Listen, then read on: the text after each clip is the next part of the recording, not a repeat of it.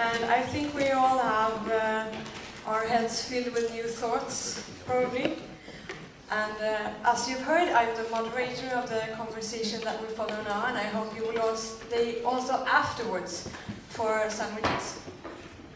And while the panelists are taking their seats, I have the pleasure to say welcome to Robert Stone, the director of this movie.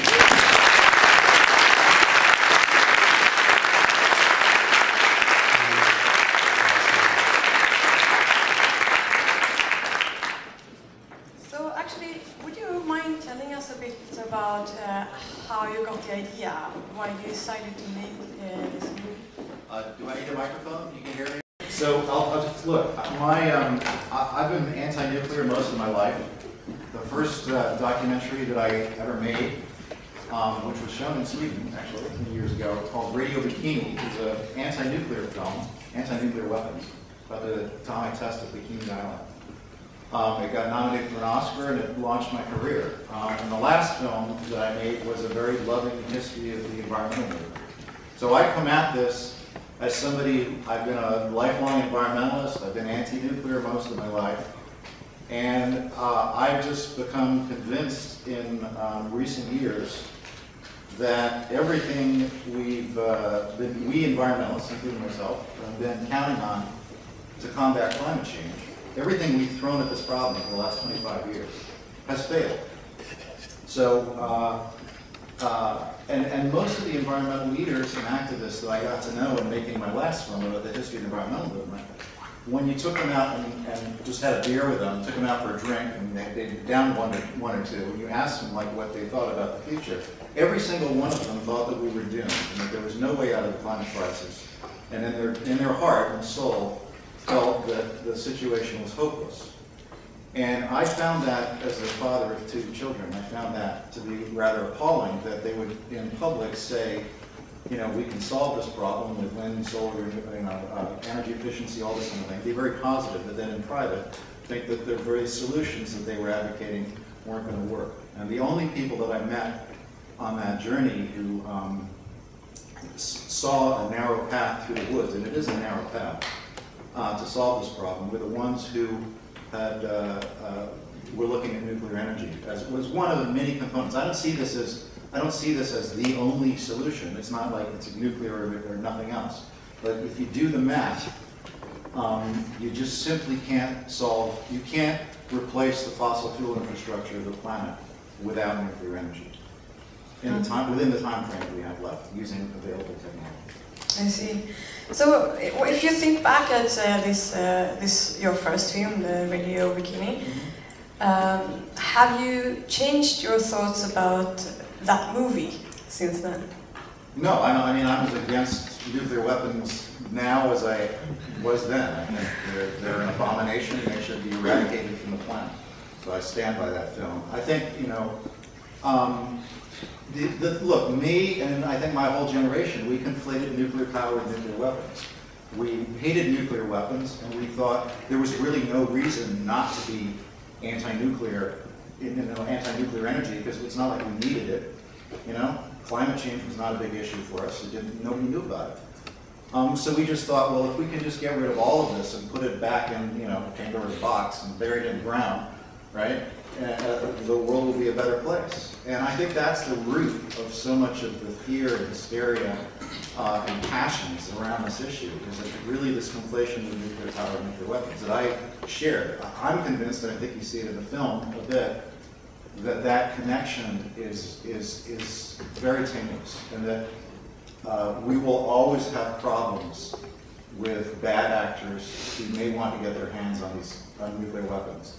And whether we go ahead with nuclear power or we don't, that's going to be a problem that we're always going to be with. And I think actually a world in which there's plentiful, affordable, clean energy is a world in which there'll be less conflict and less of a likelihood that those kind of weapons would ever be used.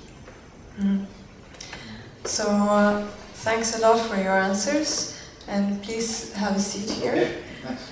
As a part of the panel. Yeah, okay, so why don't we start with you in this end? If you introduce yourself. Okay, my name is Neil Powell.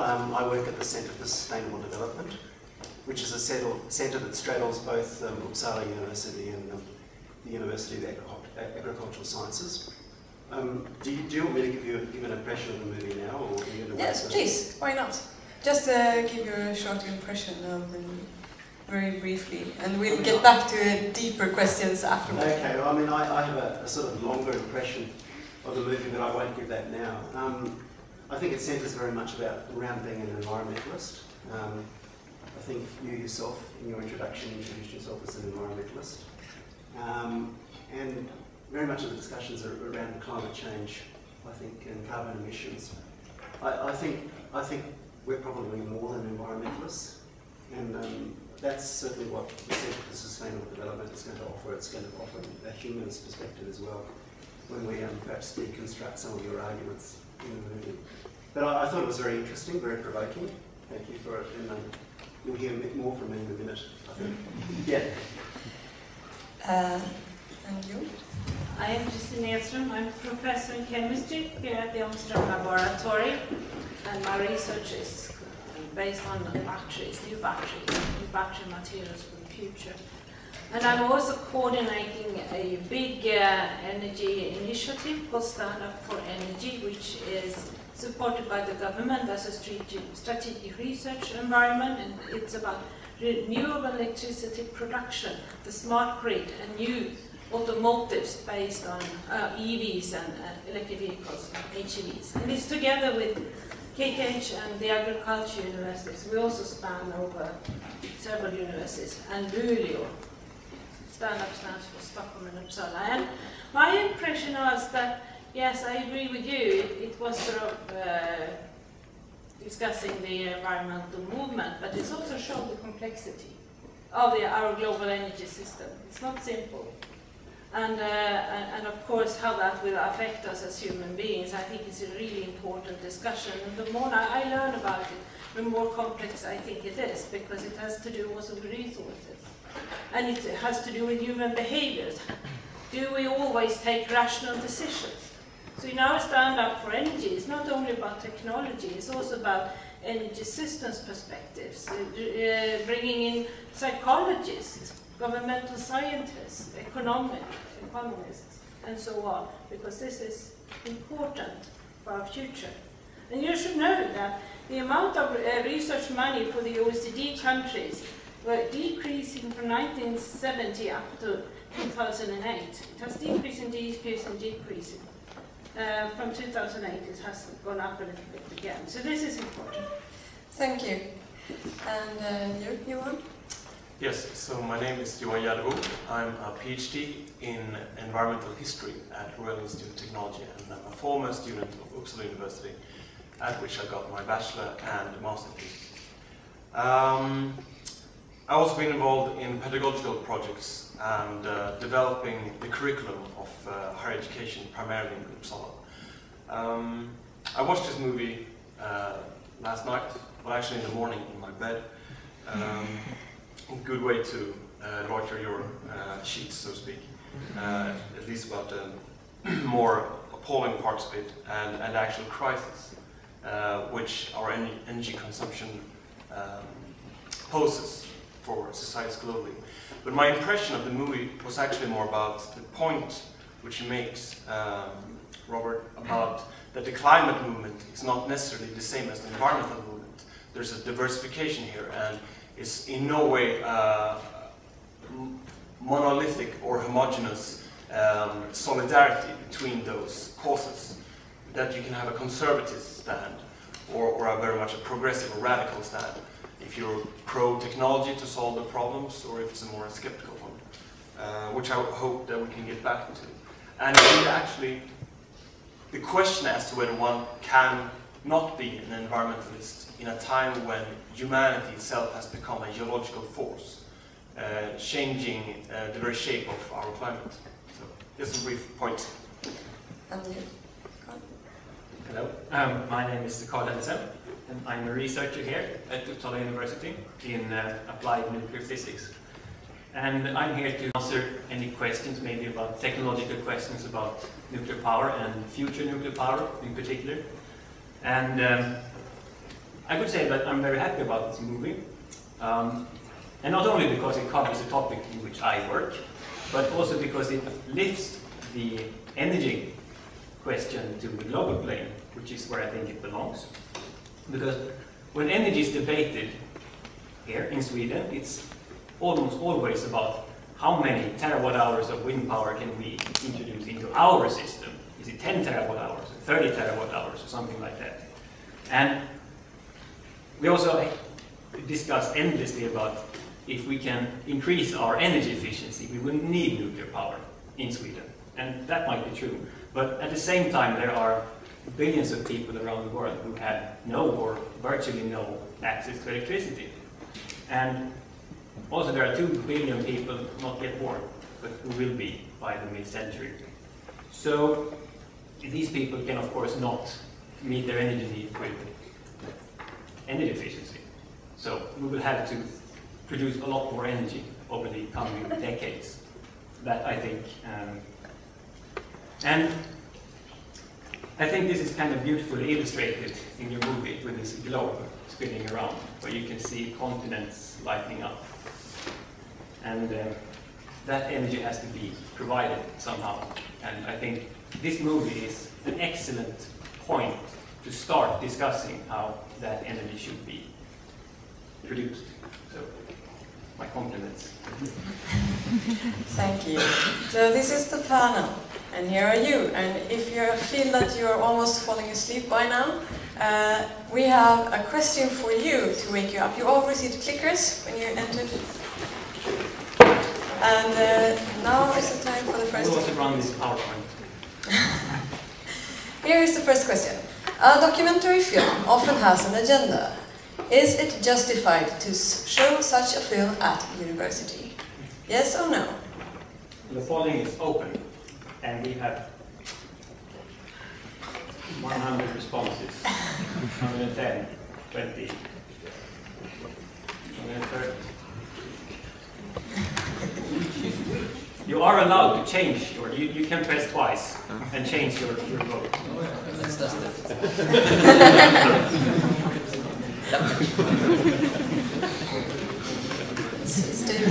Does anybody think this film should not have been shown at this university? So the polling is now closed, and I think we have a verdict. Most of the people who came here actually wanted to see this movie at the university.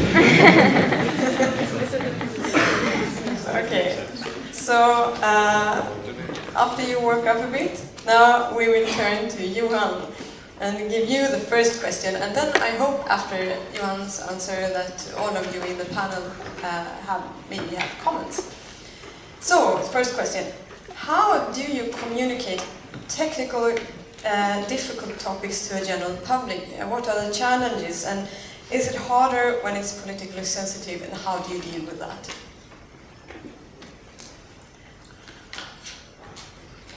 Well, it's interesting about these polls actually, because what it might show is that the students actually all the time watch movies during lectures.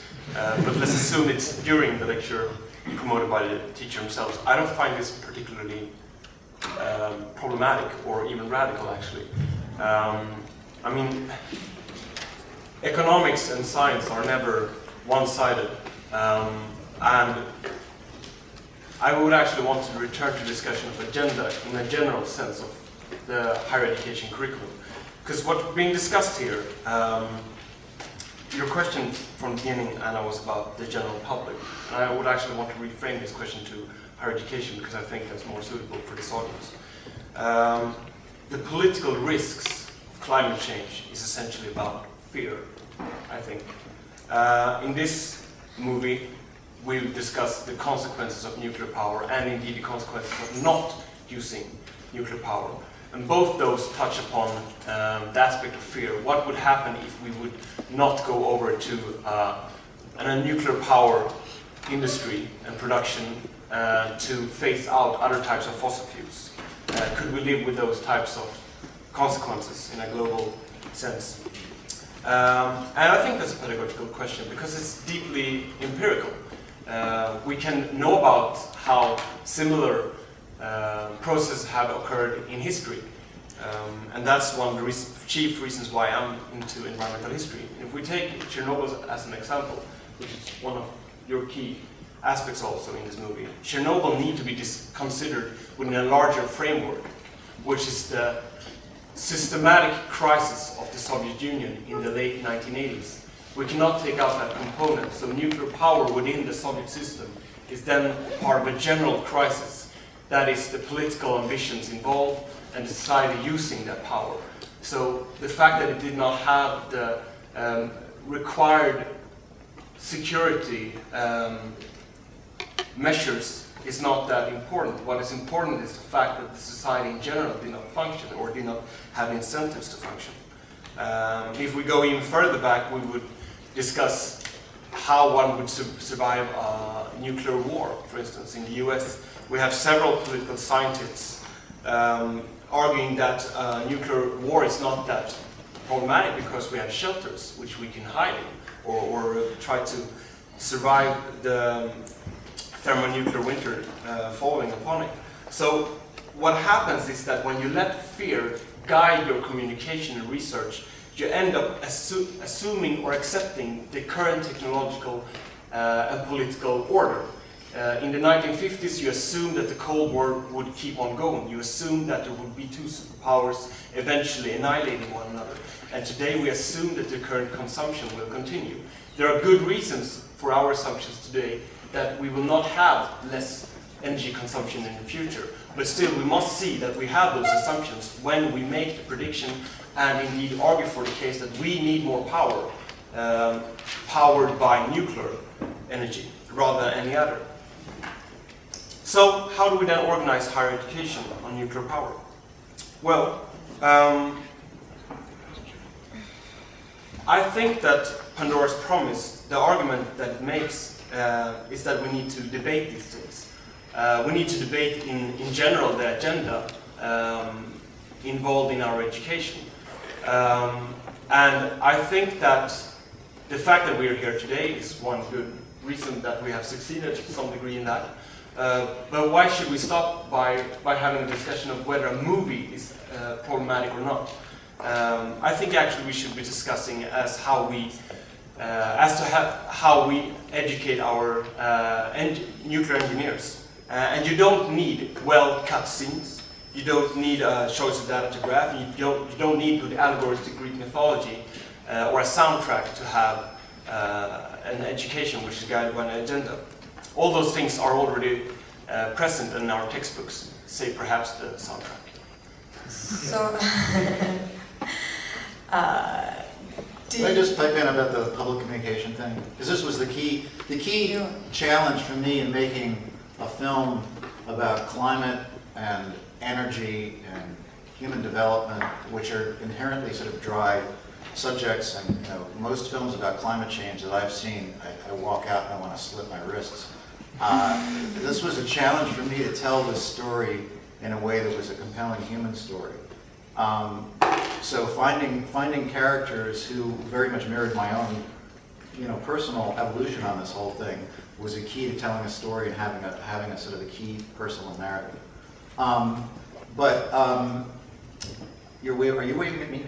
No, I call. Okay. This out. Okay. Now I lost my train of thought. So yeah, I actually believe that I know that nuclear is still a very problematic thing for a great many people, and it's still highly controversial. So controversial that the question that you first asked would even be asked.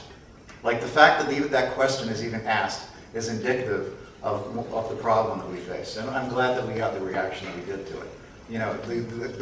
The question, should we even have this conversation? Like, of course we should have this conversation. And we should have this conversation. We can't have this conversation at a university. Where can you have it? But if you want to look to an example of how quickly societies can change their minds about deeply contentious issues, one example has happened very recently in my country, the United States. The issue of gay marriage and gay rights has flipped completely in a very, very short period of time.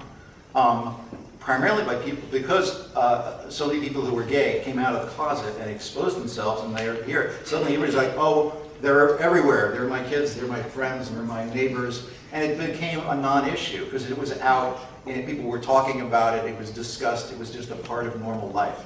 And I think if those people who work in nuclear are proud of it and talk about it and discuss it with their friends and neighbors, if people are aware that in the United States, for instance, 1 in 10 light bulbs is powered by a former Soviet nuclear weapon, and they think about that. Or Sweden, this side of the room is powered by hydroelectric, that side of the room is powered by nuclear power. And everywhere you go, so it becomes part of your life and part of your consciousness, that this is just a part of our life everywhere. That I think what is now a seemingly very contentious issue could turn into just something that we're all talking about, because we have to talk about it. Energy, climate, human development are things we all need to talk about. Do we have any other short comments on how we talk about this issue?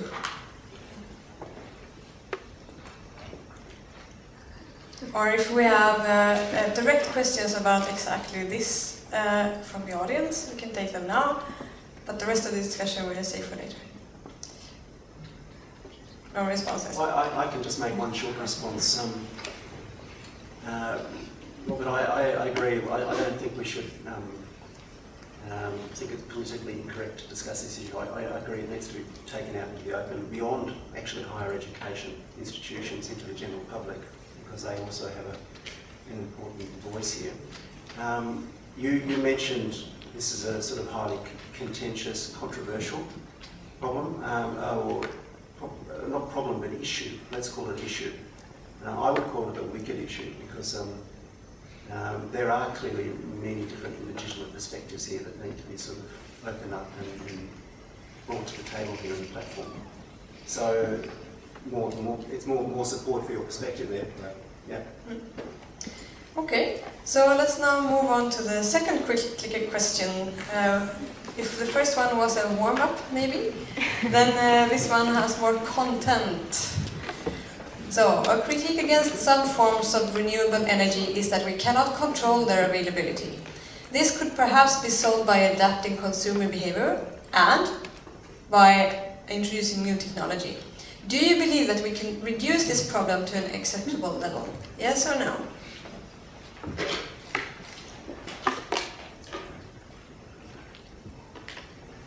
What does acceptable mean? Well, that's for everyone. Well, that's the key. That's the key thing. That's the problem. Acceptable is replacing fossil fuels completely, or I mean that's right. Could be. It's not a process. Yes, like smart grids, for example, things that would make it feasible to actually replace fossil fuels by renewable energy. So that's what we're talking about. Still don't understand the question. I don't understand the question. So the question is basically, do you think that we actually will manage to handle renewable energy sources so that we can replace the fossil fuel with renewables? That's basically the question. We saw in the movie pictures of windmills standing still. Could this be managed? Yeah. I didn't go looking for that, but No. you can't make this stuff up. It just happened. I went out 3 times. Okay. Will we close the poll? Yeah. Do we have enough time? It's moving around 50-50, I think. So 50% of the audience thinks that we can power the entire planet with wind and solar. Apparently, yes, more or less. Wow. Really?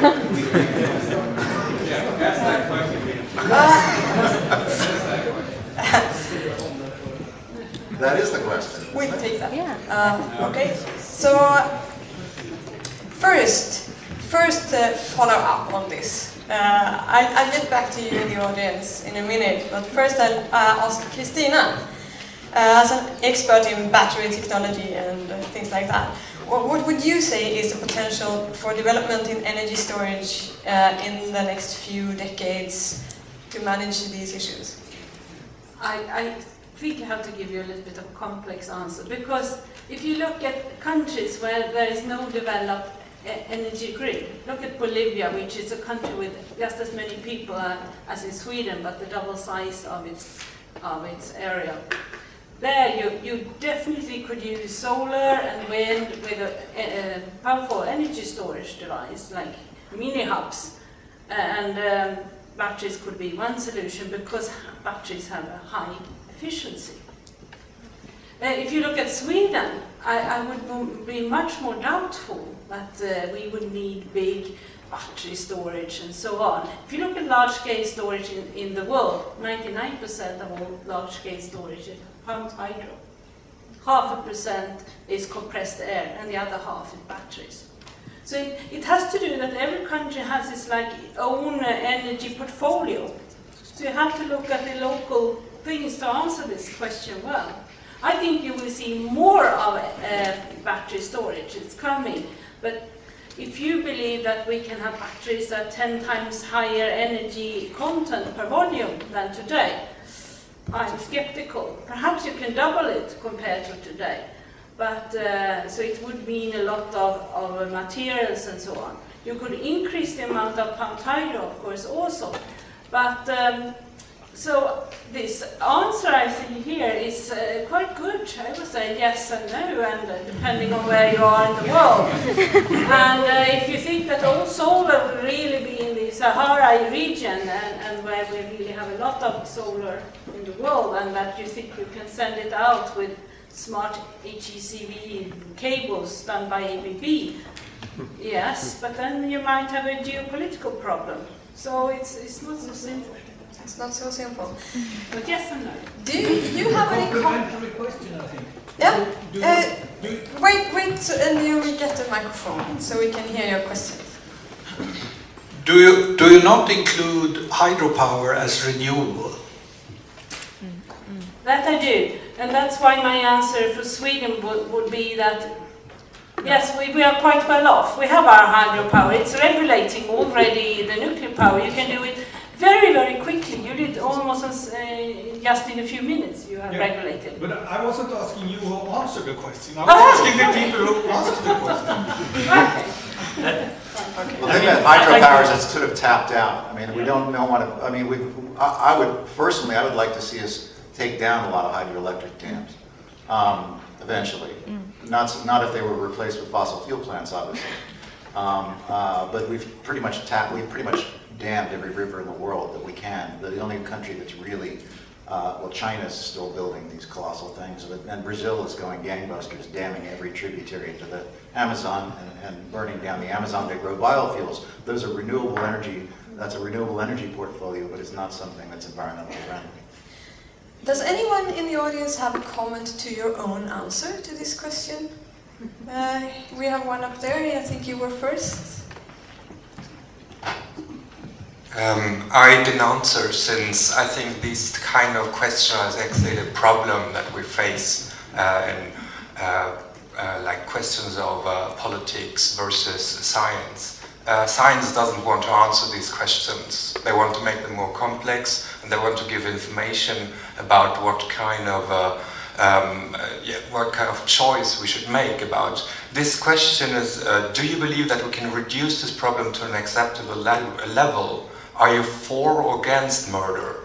That's exactly the same kind of question, or not exactly, but I'm a scientist, so I acknowledge the complexity of the question, but I think that's really what makes, are you for or against nuclear power? On what kind of, what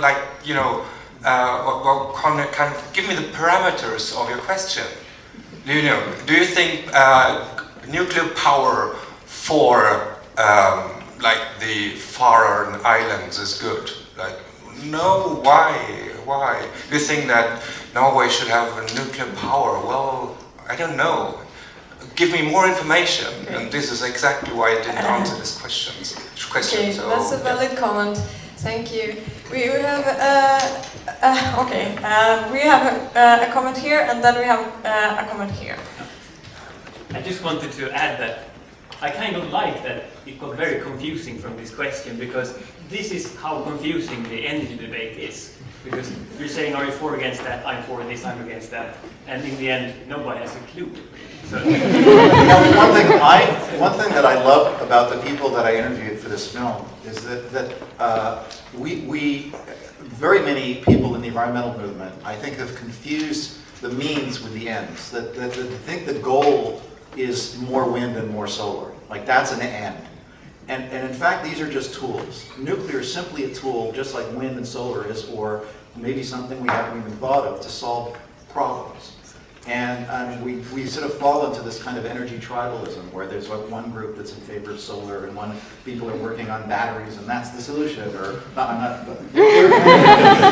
people get into I know these exactly things. what you like mean. This is the one fix, and I don't think that I'm promoting nuclear as a fix. I think I'm allowed to coordinate this stand-up because I'm not a solar or a hydropower or a marine current power or windmill person. I'm a storage person. I can be for everyone. So I agree with that. Now to another comment here. So I was quite astonished that there's still a dispute about this, at least about Germany, and I'm quite surprised that Germany was not even mentioned in this whole movie. In Germany there is the consensus that until 2050 we can, if we have the political will, power whole Germany with 100% renewable energy. Okay. And there have been numerous studies by different universities, or by different institutes like the University of Kassel or the Fraunhofer Institute, and they even have a homepage where they list all the lies by the nuclear and fossil fuel lobby and how to debunk them. And it's quite astonishing when you make a film and you don't look at these pages and do not tackle these very strong arguments, but when you only tackle, I would say, the worst arguments. Okay, Can I respond? Yeah, sure. I'll just say that this sounds like a very much larger question than the one that we're talking about now. So maybe we can postpone part of this discussion. I think it's actually hits the argument right on the head. I think this is exactly what you said is exactly on point to this question. Okay, so let's just Germany. It's very interesting what's going on in Germany, and it merits a film in itself, I think. Germany has half the world's supply of solar PV. They've invested around 130 billion euros or so in their solar energy development, and they currently get, on an annualized basis, 5% of their electricity from solar, which is remarkable. Still leaves 95% coming from other sources. Got about 7% wind. That's great, so that's 12% coming from wind and solar. They are the only country in Western Europe, I think maybe perhaps all of Europe, that's still building coal plants. 52% of their energy comes from coal. They're burning the dirtiest coal on the planet, lignite coal, and their CO2 emissions are going up. So we'll see what happens. But my criticism, I applaud what they're trying to do, and maybe if it works, that's great. But my criticism of the Greens in Germany is that they went after nuclear first. They used their enormous investment in wind and solar to displace nuclear first and then coal. They haven't shut, they're still building coal plants. I would have respected them if they said, let's ramp up wind and solar and we'll start phasing out our coal plants. Once we've phased out our coal plants and we can continue ramping up wind and solar, then we'll start ratcheting down our nuclear plants and we'll see where it goes. But I think what they've betrayed is their true agenda, which is an anti-nuclear agenda. And I predict that they will never get any further than simply shutting down and replacing their nuclear plants. I don't think they have any further agenda regarding climate beyond that. And we'll see what happens. They're already in the news, I think just yesterday, they've already, they're coming to an agreement to ratchet down the subsidies for wind and solar. And to stop, they're not going to go to 100%. They've already acknowledged that they can't get there. So, like I say, we'll see what happens. You've got France and Sweden are the only two countries in the world that have ever decarbonized their electric grids. Both countries did so with a massive ramp up of the nuclear energy. But we'll see. You've got Germany doing one thing, you've got France and Sweden doing another thing. Right now, France has the lowest electricity in Europe, the lowest electricity costs in Europe, cleanest air in the industrialized world. Germany is building more coal plants and has the highest electricity costs in all of Europe. If that changes, we'll see what happens. But I think Germany is actually not an example to the world right now. It may become one, but it is not yet. I can just say why that happens. Why did nuclear power become phased out earlier than coal power? The reason is it was the green, red, so socialist green government that started phasing out nuclear energy. It was then taken back by the conservative government, and then Fukushima happened and everything was again reverted. But the Social Democrats are very close to coal power, so the Greens could only reach phasing out nuclear power, but they couldn't reach they could not tell their coalition partner, the Social Democrats, to phase out coal as well, because the Social Democrats and coal are very close. You know what? Germany opened up the largest coal plant in all of Europe. It's the single largest source of CO2 in the entire European Union, and not a single Green showed up to protest it. Not one. It's not one. It's in the news. In fact, when they opened it, they hailed it as an environmental achievement, because I don't know how they did that, but they did. That was part of the speech when they opened it. I think Kristina's... You already have your comment card. Okay. So, I think we'll move to the next clicker question, which is also a little bit just to provoke, perhaps. So, what is your opinion now about nuclear power? One is we should pursue nuclear energy, even if we risk accidents.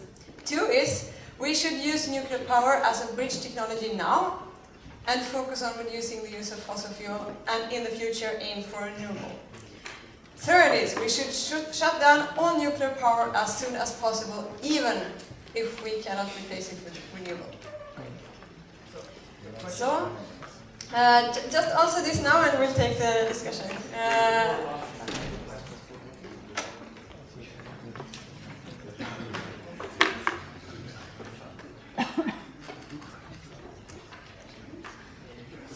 Stabilizing.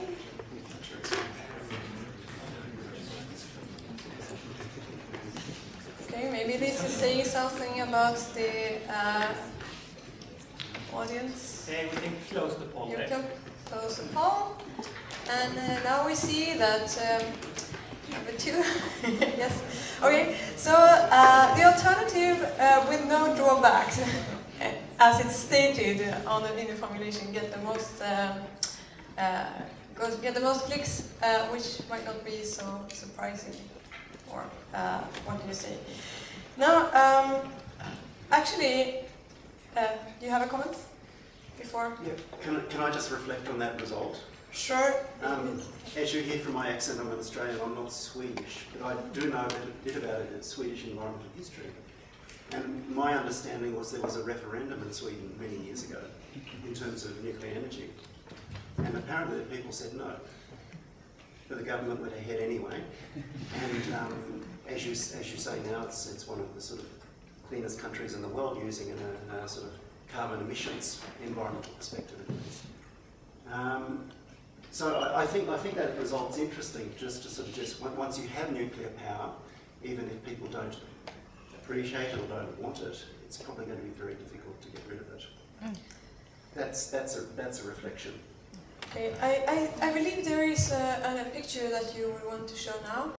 This is, if you want to explain what it is, perhaps? It is a yearly poll on the what people in Sweden think about nuclear power that is run every year, and this was in today, so this is just a few hours fresh. Okay, so most people think we should continue to use nuclear power and construct new, or continue to use only the ones that we already have. Yes. That's number 1 and 2. So now. The referendum was not done at universities, was it? No. No, the referendum was the whole population. It was 1980, and it was a big discussion. You had 3 options. It was no, or it was no, but later. 3 options. It was very clever. It was very clever. There was 3 options, yeah. And then it was yes, yes. And there were big debates. It was very emotional, and we discussed the question of carbon, having carbon or coal plants instead. And we already then discussed the problems with coal plants and the emissions you had, and you have the acidic rain and all that. We were very early in discussing these problems already then, and I was 20 years. It was my first election. It was extremely interesting. If you're already 100% clean energy, you already got rid of all your fossil fuel plants. This makes perfect sense. Why not just stick with what you have? Power plants. Power plants, yeah. Not energy. You still got the transportation sector, sure. Yes. But that's the world over. We haven't solved that. This is where you come in. You Yeah. solve If you would like to just say something short, we'll come to you next. Very shortly, in the movie you argue that renewables will not be able to meet our demands. Do you have any other comment on that before? Well, look, one of the I'd say two key assumptions that the environmental movement has had from day one are these. One is that the world was going to be able to reduce overall energy demand through energy efficiency. And the only time that we have overall energy demand has ever gone down has been in times of recession. Even in the developed countries over the recent decades where we've gone put a lot of effort into energy efficiency, and at the same time we've outsourced a great deal of our manufacturing base to China, which should have also reduced energy demand. You know, their CO2 emissions are actually ours. We've still seen a moderate increase in energy. But what we didn't take into account was the explosion in energy demand around the world because of the developing world. Right now, we are adding the energy equivalent of another Brazil to the planet every year. That's just a gargantuan increase in energy that needs to be filled. And that won't go on forever. But as you pointed out, we've got 2 billion people in the world who don't have any electricity at all, another 2 billion who don't have enough. And we got another 2 billion people coming. So that's going to keep going for quite some time. The other key assumption that we had was that as you, the use of if you give people more energy, they will do more damage. It will enable them to do more damage to the planet. And therefore, if we could restrain our use of energy by tying us to the wind and the natural forces of the wind and the sun, that would restrain human imposition onto the natural world. That has also turned out to be actually false. And that what we find around the world is where you have societies that have more energy, they have lower birth rates, birth population being the key issue here. You also have people lift up into the middle class, and they become better environmental stewards. So one of the problems in China right now, middle class is simply not tolerating the pollution problems there. So these are two key assumptions that we had wrong. Okay.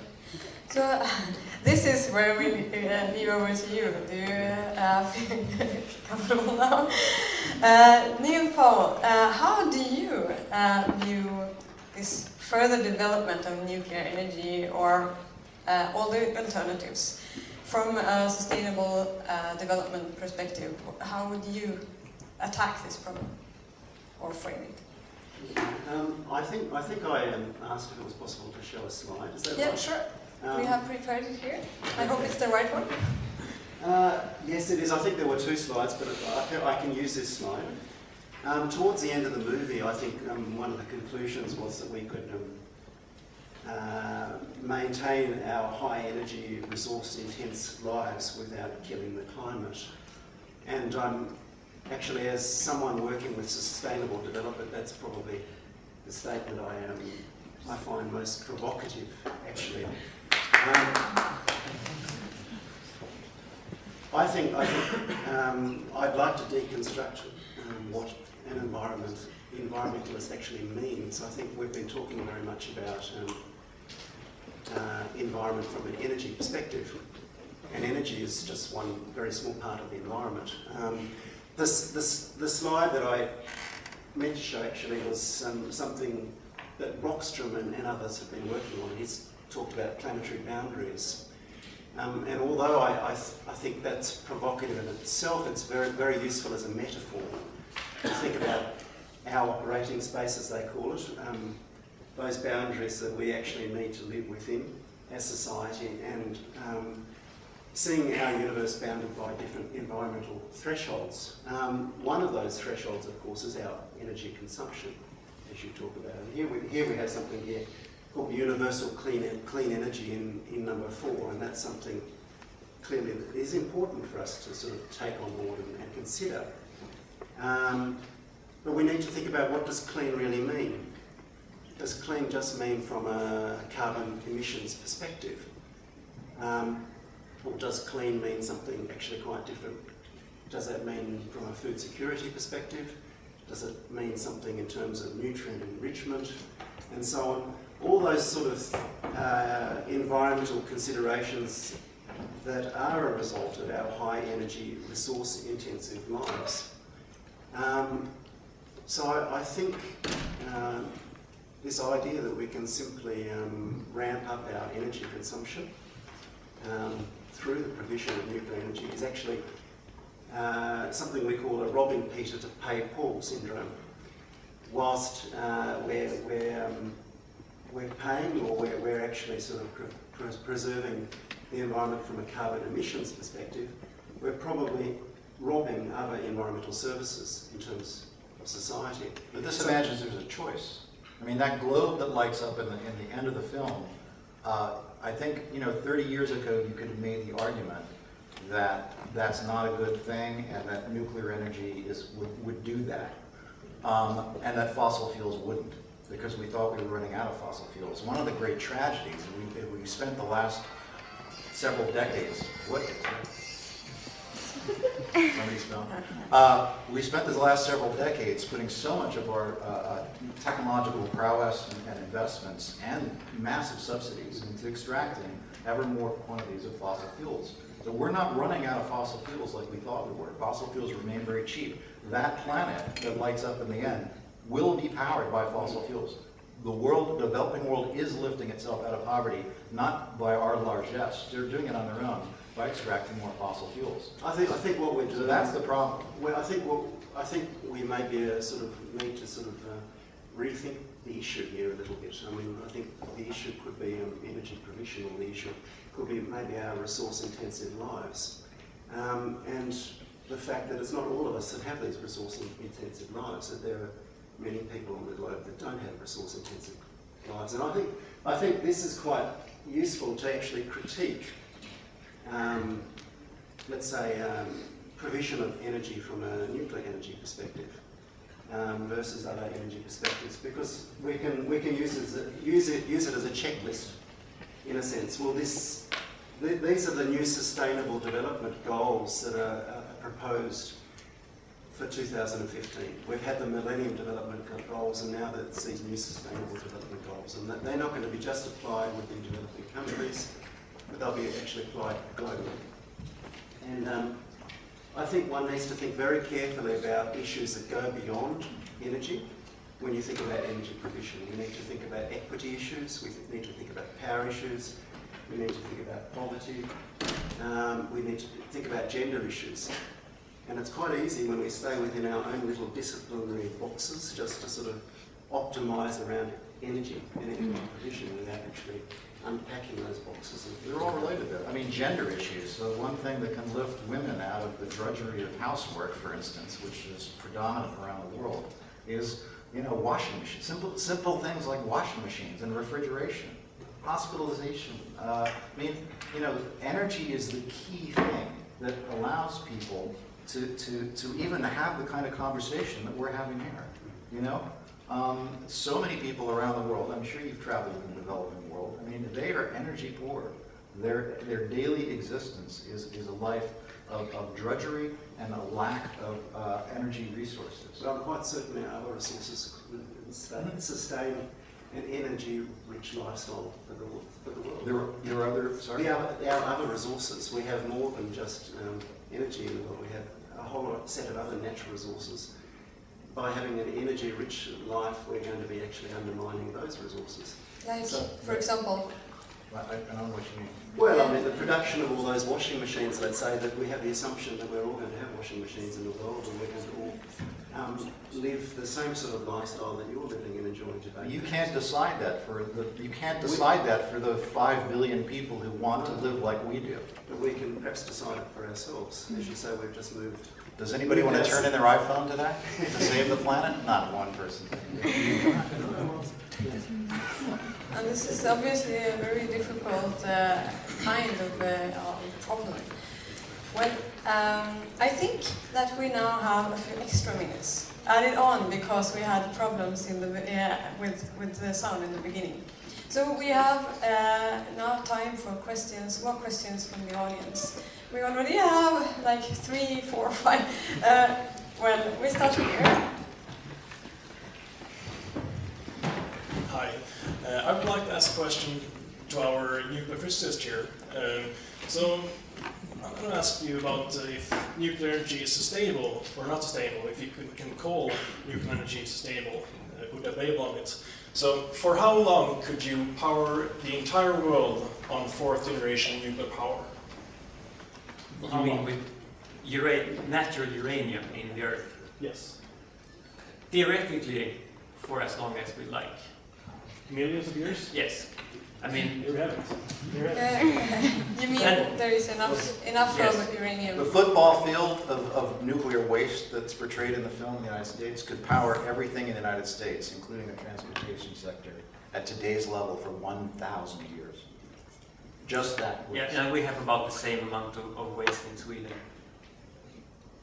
Like and then you can go to thorium, and it's, you know, there's just an abundance. There's some place like one little hill in Norway, I heard, that has enough thorium to power the entire planet for like 10,000 years or something. It's crazy. It's an extractive resource. It's limited, but it's so unlimited it's beyond human civilization, you know, reach to even imagine. So I think perhaps you here was the next one. Thank you. I recall a TED talk where he talked about levers of different sizes, where we pull on like energy efficiency or power, and if we don't like one to pull on one level, we have to pull harder on the other levers. So people might dislike pulling on like public transportation because it's a lifestyle change, and iPhones, for example. Considering this, why do you think many environmentalists are against nuclear power when it's a feasible alternative to coal power and stuff like that? Why do I think this? Yeah, well, I mean, I said it in the beginning. I think I think the green movement that grew out of the 60s and 70s, and most of the big environmental groups were formed in that era, conflated nuclear power with nuclear weapons. One of the founding tenets of today's environmental movement is an anti-nuclear perspective. And I think there's just a carryover of that into a very different era that we live in now. And young people, I find taking the film around, young people who grew up where the existential threat that they've grown up with is climate change and not, you know, a nuclear attack from the Soviet Union, have a very different perspective. I think Johan has a... Well, I would say that the environmental movement has opposed nuclear power. Actually, I would say that nuclear power caused the environmental movement as we know it today. The people participating in the Manhattan Project were the prime pioneers of pacifism and environmentalism in the 1950s. So to say that nuclear power is something on the other side of the spectrum, I don't think that's a very informed picture of the political spectrum. And actually, what we're talking about here is not the green movement or the gröna to begin with, it's actually a blue movement, which is a climate movement. And what we're trying to combat is the increased emissions of carbon dioxide. And if we're willing to accept any political measures to do that, then by all means you can do that. But then we should be discussing like fascism, because what we're trying to find here is a solution which is also ethical, which can sustain the society which we want to have. But they're not opposed at all. And if we are to preserve anything of Pandora's promise, and I mean, if we talk about the allegory of the box, which at the bottom of the box lies hope, after releasing all the terrors of the world, Pandora finds hope, then we should stop shouting and start talking. And that's actually the main benefit of a movie like this, because you can have environmentalists, climate movement participants, and people working with atomic energy at the same table and try to discuss the solutions. But we cannot say in one breath then that nuclear power is sustainable. Actually, nuclear power is in itself an uncertain technology. But as long as we acknowledge that fact, we can have an informed discussion. It's uncertain, but it's a risk. It's a difference between a technology which is at risk. I mean, we can calculate how many people will die in traffic every year, but we cannot calculate how many Fukushimas we will have. So if we're willing to accept Fukushimas happening every once in a while, then we can have that type of solution. But it's a new type of society. It's a society in which we assume that accidents are normal. Yeah. And I think that's very nice that you point that out, because this is actually the thing we included in the first question here. That you have to acknowledge that accidents can happen. You can't have nuclear power and be safe from accidents. They can happen. But we can make nuclear power safer, we can make it better, we can learn.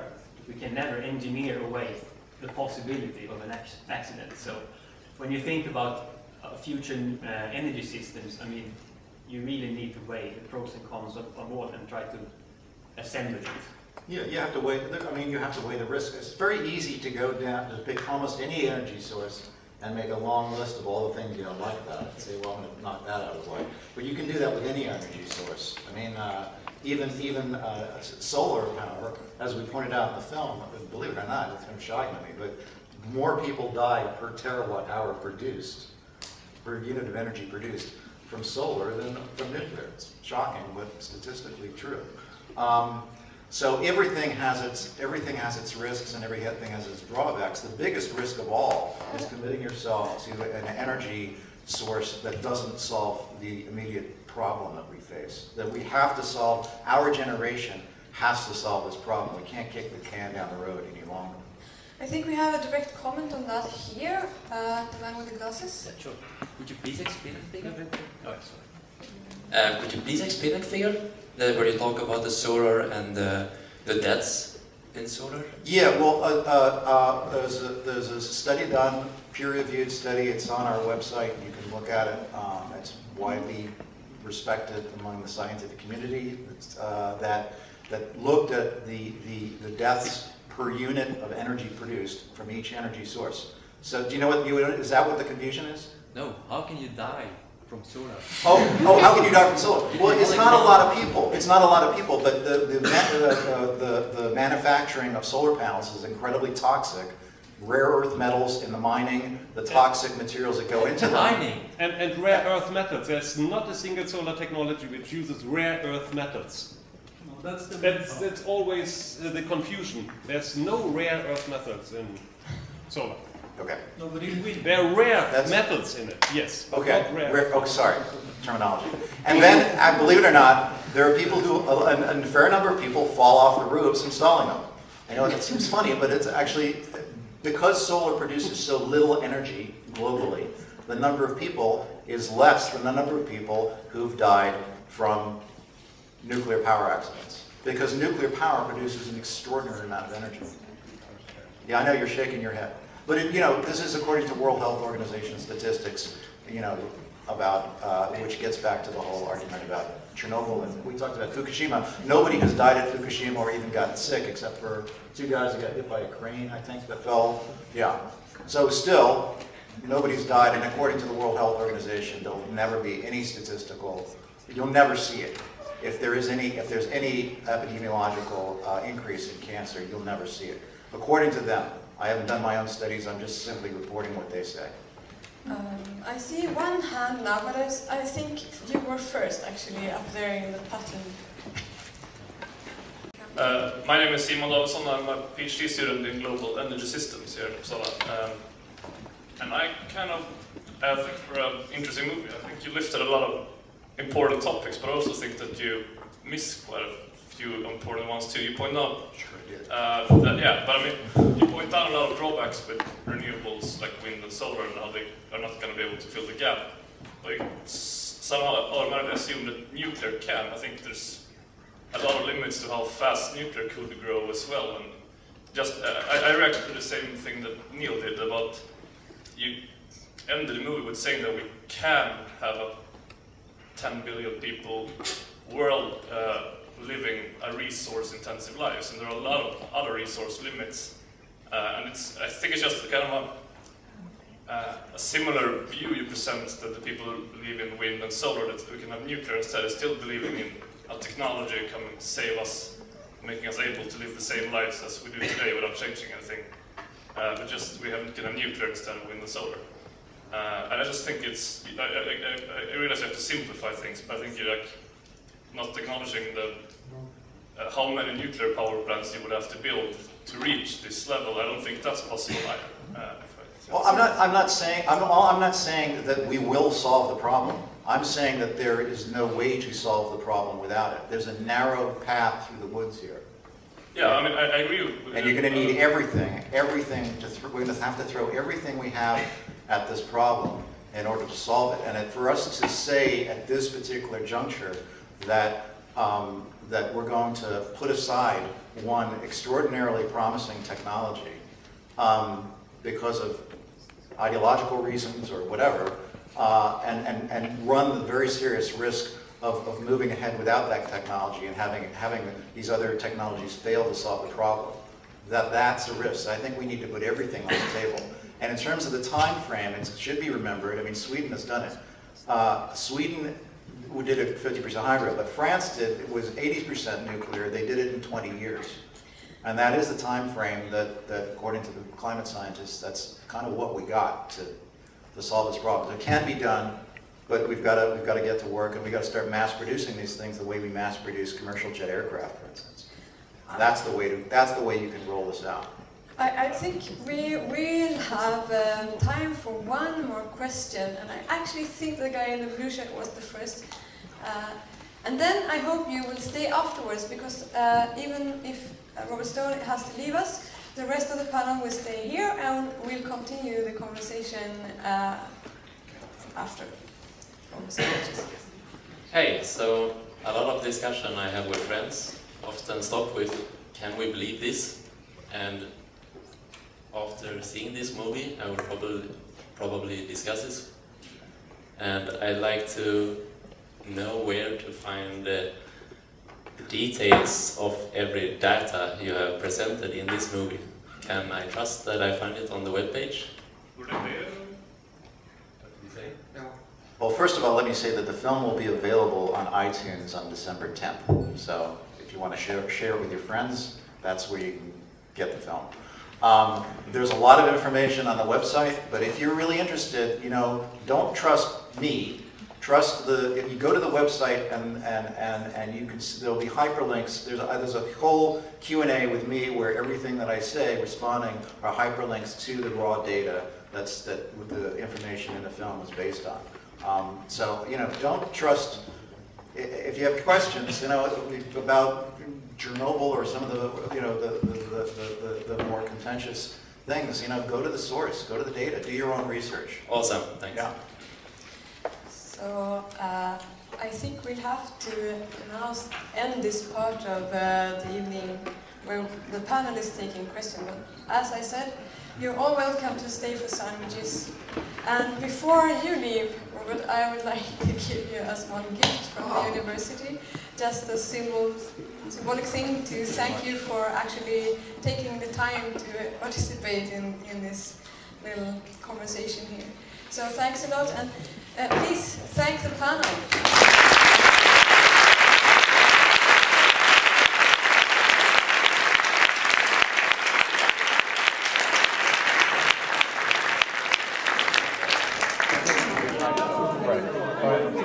get into fuel recycling, you don't need to mine at all. So, yeah. All right.